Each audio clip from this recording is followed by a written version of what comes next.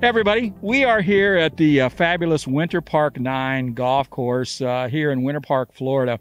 And we are happy to have with us Greg Pascali. I pronounced that right, correct? Pascal. Greg Pascal, who is the head pro here. Greg, you've been here how long? I started in July 2016, just before during the renovation. This golf course opened when? How old is it? Well, it originally opened in 1914 and went through a bunch of different changes over the years. But 2016 was the major renovation. We had Keith Rebb, Riley Johns come in with integrative golf design, did a total redesign of the golf course, and a lot of the popularity and accolades that have come since we reopened in 2016. Yeah, they did a fabulous job on the renovation on this and the redesign. This is truly a little old municipal public golf course in a neighborhood. You've got houses all around. You cross the streets here, what, about 4 or 5 times? 5 times, that's correct. Yeah.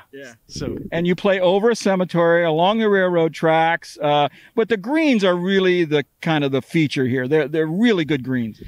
Although it's a short course, we're about maxed out at about 2,500 yards. The green complexes are amazing, and it really makes the golf course play different.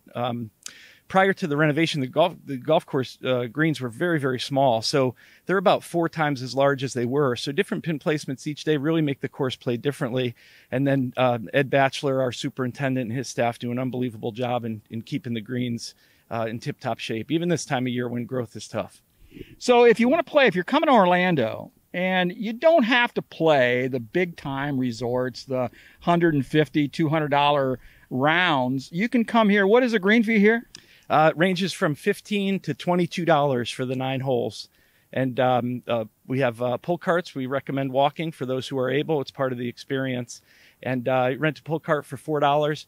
Great to get off the plane and come and see us and stretch out your legs a little bit before you go to maybe play some of the bigger courses in town as well. I guarantee you, if you come out here, we were lucky enough to come here a couple years ago, and I couldn't wait to get back. And you come here once, you will come back time after time. I guarantee it. It's a great way to start off your week in Orlando or in Central Florida, wherever you're going to go, or just slip out here for a quick 9. Now, I would recommend that you call for a tee time at least probably a week in advance, because you get a little bit busy. Well, 3 days in advance. So we let our members book 7 days in advance for tee times.